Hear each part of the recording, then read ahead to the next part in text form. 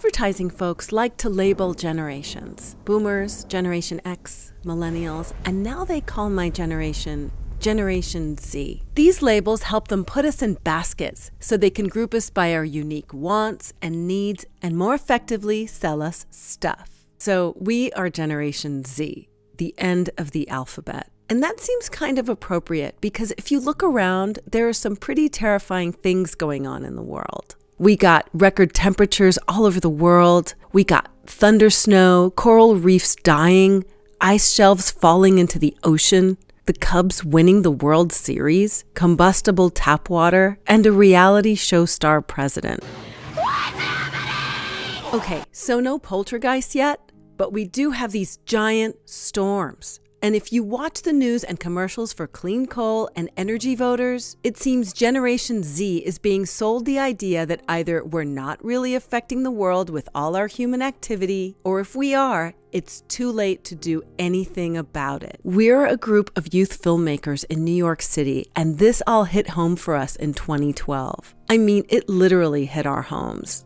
Hurricane Sandy smashed us with a storm surge of 13.8 feet. We wanted to find out the truth about what happened, why this happened, and what our generation could do about it. This is our journey to find answers. We really didn't want to evacuate because we evacuated with Hurricane Irene and we thought we were okay to stay here, but my husband stayed back and me and the kids went to my mom's. When the water was coming so fast, my husband kind of started making phone calls to kind of say goodbye to us and his mom. He just thought, if this is it, he kind of made peace with it. To get the answers we were looking for, we needed experts. So we spoke to the guy who literally wrote the book on Superstorm Sandy. If there are evacuations called, people should evacuate.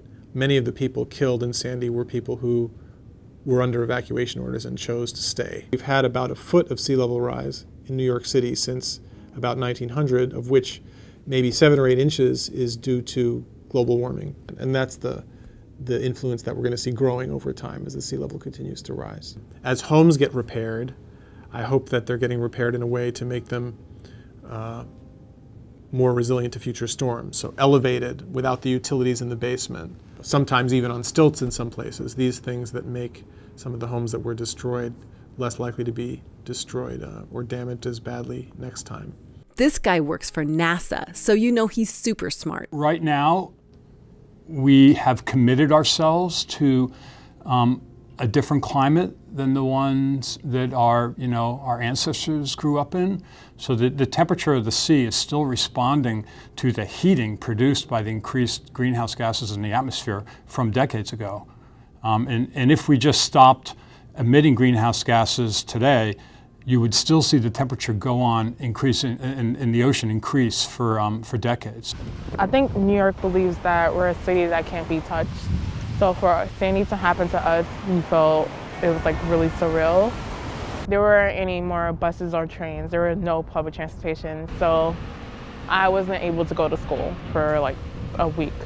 The young people today are the ones who are going to have to deal with this problem. We as the people who've been on the planet a little bit longer haven't done so well at acting based on our children's interests above our own shorter-term interests. But the younger generations hopefully can understand this a little better because they're going to inherit this planet.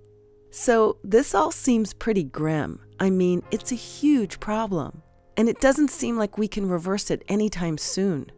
So is it hopeless? We're just kids. We don't even get to choose what we get for dinner or what times we go to bed, much less make big energy choices. So do we just give up? I gotta believe the answer is no. I gotta believe that we can make a difference. So we went out and found some other kids at the Green Schools Alliance and ACE that shared our sentiment.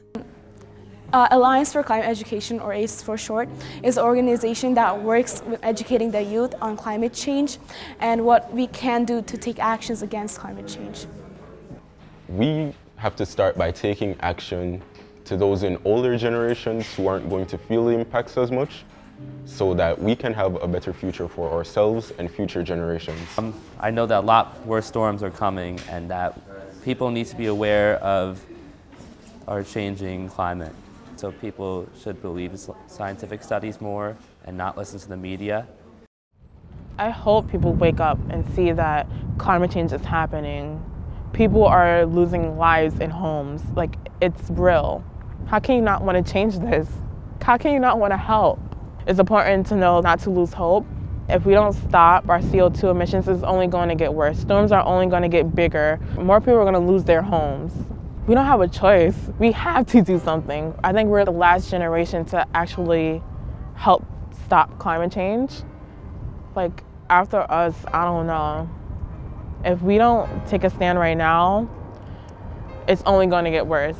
I'm not an expert, I don't pretend to be, but from my life experience, I feel like that so-called 100-year storm is more like a 5-year storm, and that scares the heck out of me. Unless you are throwing out everything your children have made you from preschool to that day, and communion pictures and wedding pictures and things that are stuff but they mean something to you, unless you're throwing that all out, you can't understand what it feels like. And 5 days in advance, if they call for another hurricane, we're out of here. Adolescence is very much about figuring out who you are and what your values are. And maybe that is what this documentary needs to be about starting the discussion with older generations. I lower my footprint by taking shorter showers. About what our values are, about who we are and what we want to be. By riding a bicycle.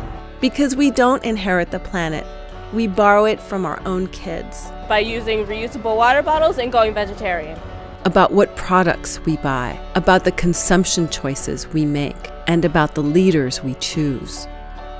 We need to make Generation Z, Generation Zero footprint. We are the last generation with the chance to stop climate change, the end of the alphabet, and we are going to do it. Get educated and activated.